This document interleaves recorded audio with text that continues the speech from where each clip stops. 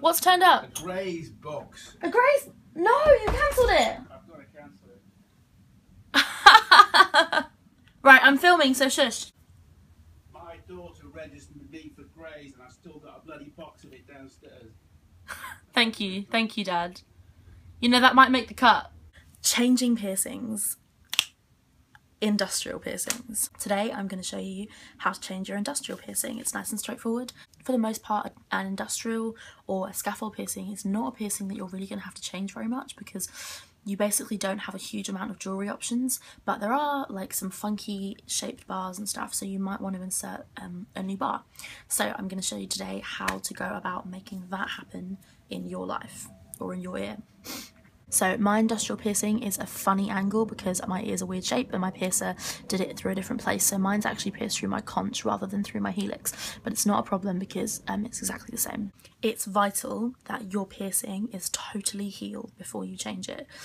This is true for every piercing that I will ever talk about, but I have to say in every video, make sure your piercing is healed. Otherwise, what I'm saying to you will not help you. It will make your situation worse. Often you'll find with your industrial piercing that your piercer would have screwed your ball on really, really, really tight. And if your piercing is not healed completely, it's going to hurt to get that ball off. So you're just going to have to use like all the force you have to get that ball unscrewed. So I personally unscrew the back ball, so there's a mirror there, which is why I keep looking away from you. So I'll push the bar through and have a look at it from behind. There it is. So just grab onto your bar nice and tight and unscrew with your other hand. The ball should just come straight off. If it's screwed on super tight, you might have to use some pliers to hold the bar, or maybe a tissue or something dry that's going to give you some really good grip, because your hands are actually quite smooth and sometimes kind of moist, so you're not necessarily going to be able to get the best grip. Once you have your ball screwed off, it should look like this.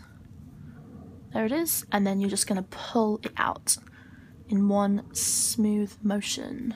This is probably not the best angle, but just pull it on out, and there is your bar. You have two options when you insert your industrial. You can either insert it from the bottom to the top or the top to the bottom. It really isn't going to make a huge difference, but the main thing you need to know with your industrial is if it's totally healed, you will be able to get it back in. A lot of people stress about getting piercings back in. Once they get it out, they're scared they can't get it in. And the best advice I can give you is to just chill, because you will definitely be able to get that piercing back in. Even if it hurts a tiny bit, if it's not necessarily completely healed, make sure it is. But if it's not for any reason, you're not going to have any problems getting it back in, because that is a thick, clean hole. So it's just going to slide on in. So have a look at your place where your hole is. So here's mine. So I've got one hole here and one hole here. So I'll take my jewellery. I'm going to insert it from the back. So I'll take my jewellery and I'll feel around for the hole. When I find the hole, just give it a little push and it will slide through. It doesn't hurt at all. There's absolutely no pain. And the next part is going to be difficult because you've got to get the angle right. So grab your bar and just have a look at where your hole is.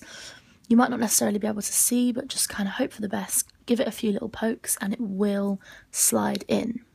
To get your ball back on is nice and easy. You just hold your bar nice and tight and screw your ball on. To be honest with you, industrials are not going to be a piercing that you find hard to change. I mean, I don't know your situation, so everybody is different, but physically, industrials are not hard to change. You might find it scary because it's a long bar and it's really big and it feels so kind of intimidating. But actually, the industrial is a nice, easy piercing to change. Cartilage piercings are generally easy because they are in a hard part of your skin, so it's hard. So if you imagine, like, if you were to punch a hole out of like a big block of wood, for example, that hole is going to be nice and easy to push something through because it's a nice, hard, clean hole. Whereas if you punch a hole through like a mattress, it's going to be harder to get something in it because it's squishy and it's going to kind of move. It's a bit of a weird analogy, but it gives you an idea. So don't stress about changing your industrial. You're going to be absolutely fine. If you have any questions or any problems, comment and I'll reply to you. I reply to everyone. I hope this video was helpful and I will see you in the future.